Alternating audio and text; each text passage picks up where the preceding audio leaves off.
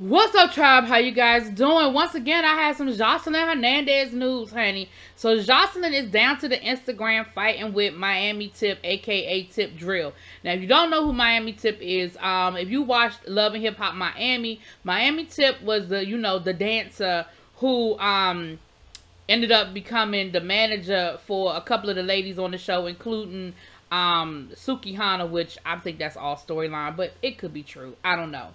You also, if you know Miami culture, script club culture, then Miami Tip is also the scripper that literally fell from the top of the pole down to the King of Diamonds. The video has made its rounds, but she's gotten it together. Now, her and Joseline know each other from their days down to the King of Diamonds, down there scripting. Excuse me. So, Tip is releasing a book. She's telling her story, and she put a post up on her Instagram. It goes a little something like this. Yeah, I'm sorry.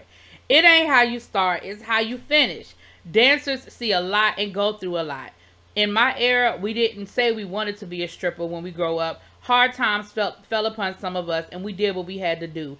There are a lot of stories in the strip club, and in my book, The Bottom Line, has a lot of them. Click the link in my bio to read my book, The Bottom Line.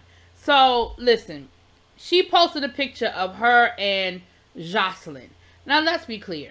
You could have posted any number of pictures, but you posted a picture of somebody that you danced with who was very popular, who you probably felt like people were going to connect with. Maybe assume that there would be stories involving Joseline in your book. It's marketing 101. Ain't nothing wrong with what you did, okay? I ain't mad at you. But let's be clear, you picked that picture for a reason. So Joseline posts underneath that and says, "You still where you started." Joseline with these comebacks. So Joseline then came and she posted on her Instagram the following.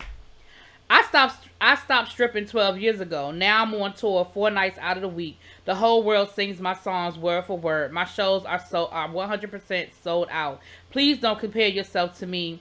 Where you been in the strip club your entire life and still is.